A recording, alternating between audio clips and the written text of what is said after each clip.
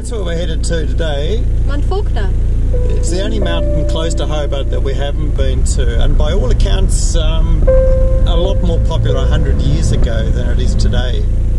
I don't think all that many people head up that way now. And that's not too surprising, because in spite of the claims in the early newspapers, there is no good and easy track to the top.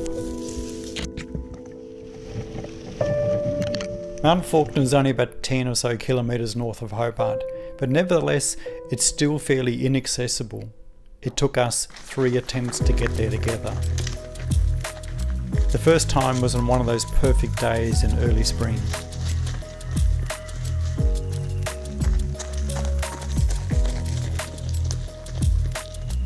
But this soon turned to disappointment when I realised I couldn't go on.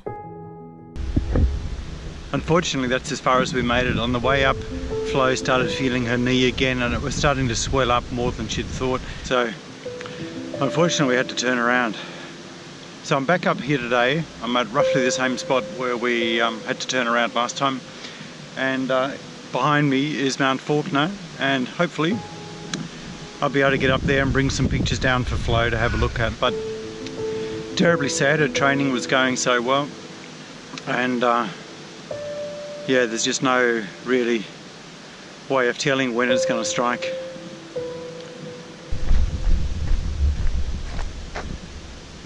Alright, well that's about as far as the road's going to take me, I think. There's no real track up to Mt Faulkner, and in most places that wouldn't really seem like too much of a problem because you just head overland.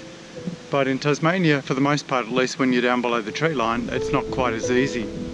So I've got to try and find my way through this. I think I need to put on the Moxies.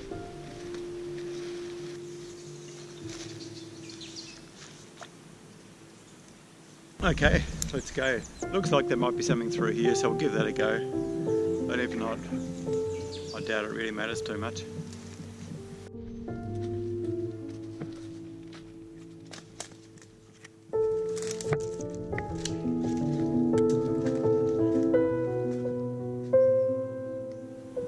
Well, we're still going. I drew a straight line from the fire road down there up to the top of the mountain.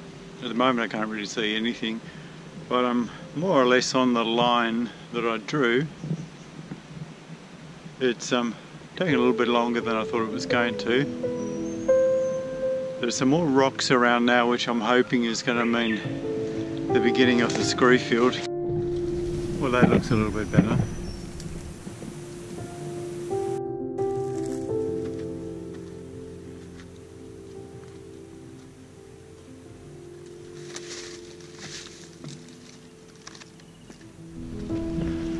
Alright, we're coming to the end of the screw field now, but I suspect there's probably a bit more rock to go up as we approach the top.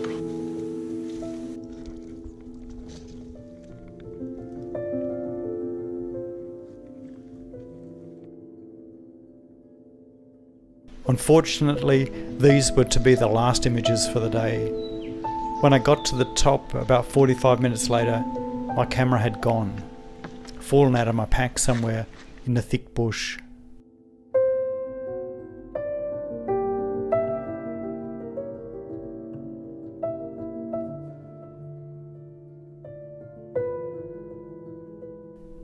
So with Flo feeling a bit better, we headed back up 2 days later to try to rescue the camera. There it is! There it is! Oh yay! We'd resigned ourselves to not being able to find the same route back up, but with an incredible stroke of luck we stumbled across the camera without too much effort, and it even still had about 50% battery left.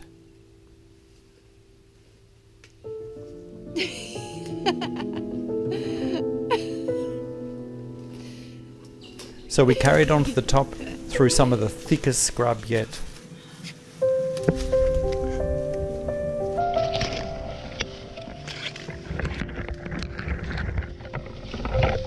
Oh, okay. Yay! Oh, that's better. It's like a highway. Major highway. There you are, up there somewhere. We got some new shoes on today, so unsure about the grip, Flo. Yep. How's the knee holding up? It's okay. What's the grip like on those? Huh? Better than I thought. It's not too bad, them. huh? I really like them. I'll show you these shoes when we get to the top. We got some ultras in the end. Ow. Oh yeah, just see Sorry. if you can knock me off. That might be ideal. Ow. Alright. Okay. Alright, we're up on the summit ridge now, and the summit I can see from here. There's a trig point up on it. You probably can't see it from here.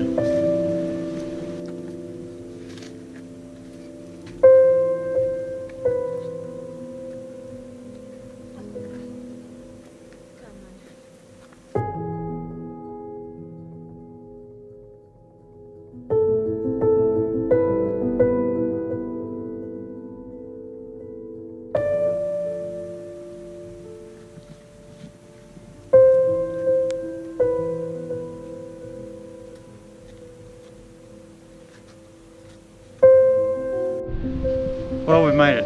This is my second time in 2 days, or 3 days probably, because I was here 2 days ago. Completely different conditions, really windy. And Flo was still off with the knee, but she's had 2 injections, and the normal injections that you take in your stomach, and those other tablets. But I'm very, very careful. I would not recommend doing to anybody else doing that stuff. Yeah, but this is not a running injury. This is just part of yeah. part of this disease that she has. Yeah, no. But you can walk okay on it now. Before she couldn't, even just 2 days ago, she wasn't able to bend the knee, and now you Yeah. can bend it at least enough to get yourself up here. And I'm walking. I'm not running at all. That's right. Yeah. But these views are amazing. Let me just show you.